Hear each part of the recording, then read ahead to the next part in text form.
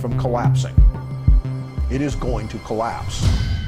There is a controversy raging everywhere in America today. Everywhere, that is, except in our major media. The U.S. national debt just surpassed $12 trillion. Explain this pie chart to America on our spending here, our money problems. Can you explain this?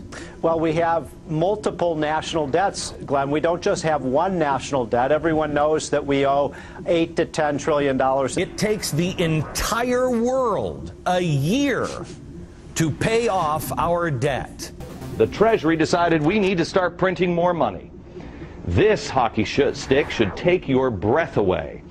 This is devaluing our money. We as a nation are headed for an economic disaster. Not in 1,000 years, perhaps in the next year.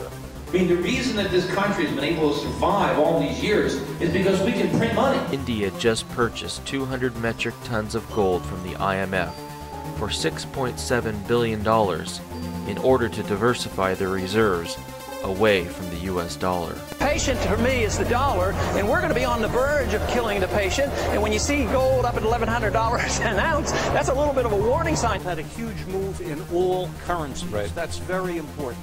It means that investors were betting on a global debauching of currency, not just a weak dollar.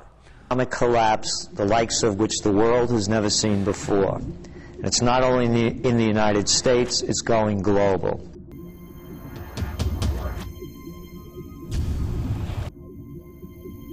We are on the precipice of a major economic financial collapse. Because of a weaker dollar, and it's going to lead to higher interest rates and a weaker economy. Het zou best eens kunnen gaan gebeuren, maar niemand weet waar het gaat beginnen. Well, guys, we are in for some dark, dark times. Just ahead, our economy seemingly on the brink of collapse. We have to look at all of the contributing factors that make our financial crisis so serious. No possibility. Their big concern for the moment is the potential for a disorderly decline in the dollar. We saw major bankruptcies. Circuit City. We saw linens of things. One bankruptcy after another. Then we saw store closings. Starbucks, Home Depot, down the line. The inventories of agricultural products are the lowest they've been in decades. Any serious candidate for the president, and most importantly, the two nominees for the major parties, that they make fiscal responsibility one of their top 3 priorities. If they don't deserve to be president. And if they don't, we're in trouble. When the prophecy came about the economic collapse, this was prophesied in all 4 volumes.